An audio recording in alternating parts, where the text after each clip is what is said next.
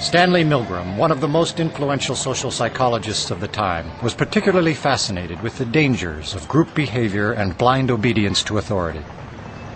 What is there in human nature that allows an individual to act without any restraints whatsoever, so that he can act inhumanely, harshly, severely, and in no way limited by feelings of compassion or conscience?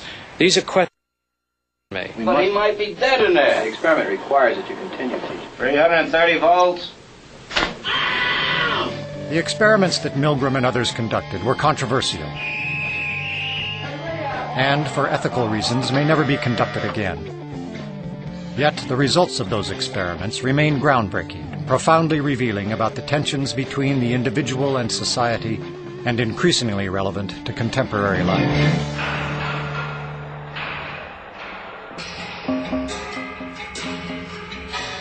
In 1962, Stanley Milgram shocked the world with his study on obedience. To test his theories, he invented an event that would become a window into human cruelty.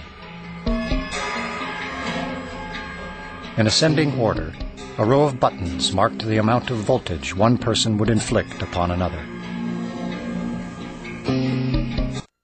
Milgram's original motive for the experiment was to understand the unthinkable: how the German people could permit the extermination of the Jews.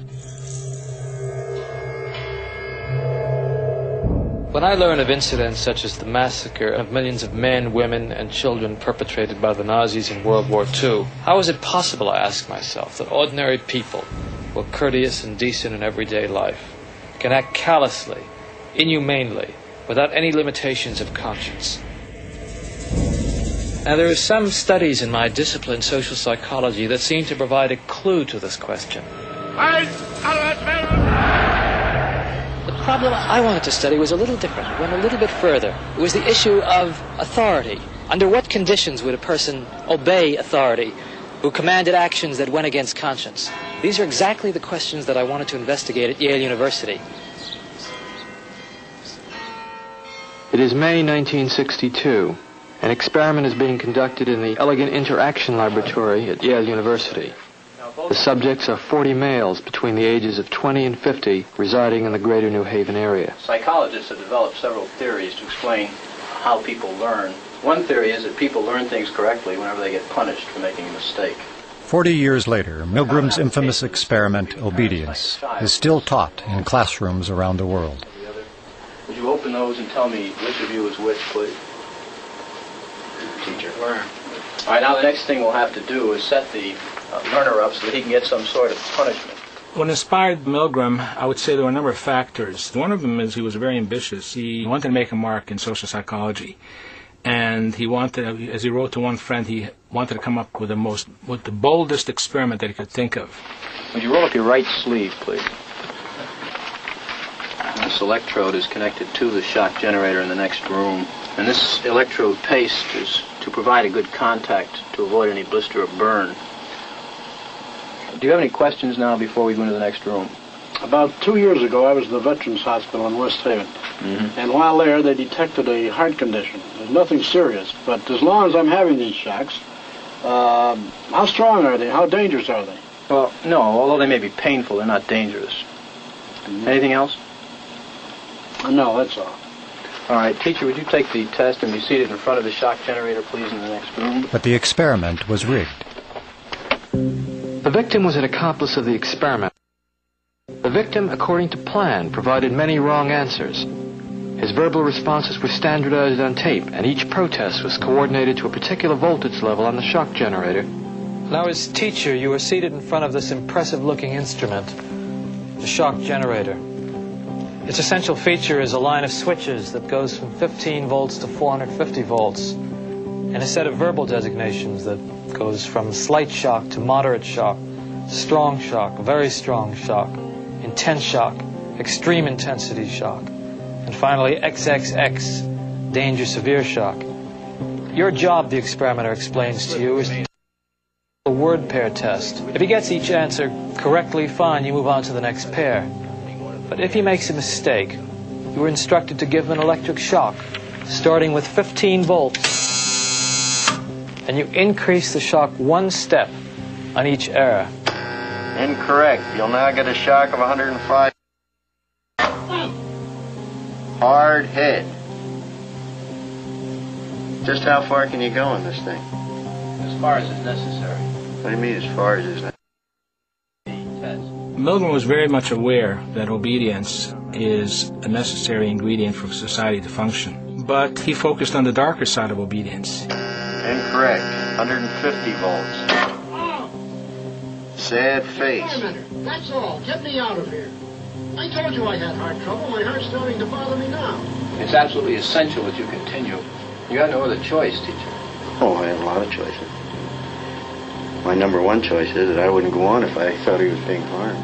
Now this man makes disobedience seem a very rational and simple deed. Now other subjects respond quite differently to the experimenter's authority. Wrong.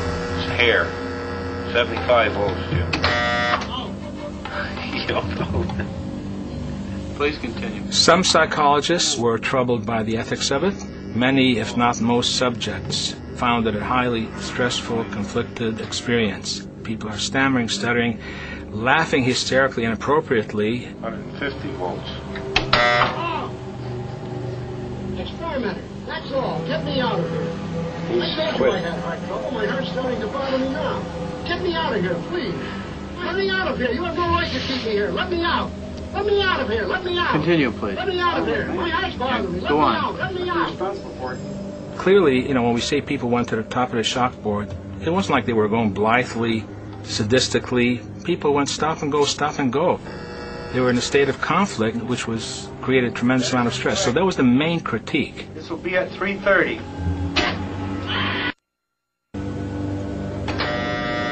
As his voice began to show increasing frustration, so did I.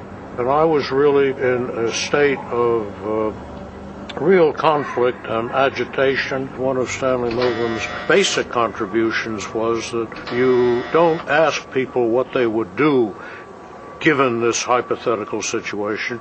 You put them in the situation. Wrong. I want the 180 volts. Please continue, teacher. 180 volts. I can't stand the pain. Let me out of here. Standing up. I'm not going to kill that man there. According to Milgram, one of the things that's a prerequisite for carrying out acts that are evil is to shed responsibility from your shoulders and hand it over to the person in charge. I mean, who's going to take the responsibility if anything happens to that gentleman? I'm responsible for anything that happens here. Continue, please. Next one, slow. He didn't hold any gun to anybody's head. Just the fact that he conveyed a sense of authority. Roughly 60-65% of the people went all the way to the top of the shock board. 450 volts. That's it. Now continue using the last switch on the board, please. The 450 switch for each wrong answer. Continue, please. I'm not getting no answer. Don't the man's help mean anything? Whether the learner likes it or not, we But must... he might be dead in there. Milgram made the point, I think, very effectively, that the Nazis weren't all a bunch of psychopaths at Belsen and Dachau. A death camp from the middle class in New Haven. Well, who was actually pushing the switch? I was. But he kept insisting. I told him no, but he said, "It's got to keep going."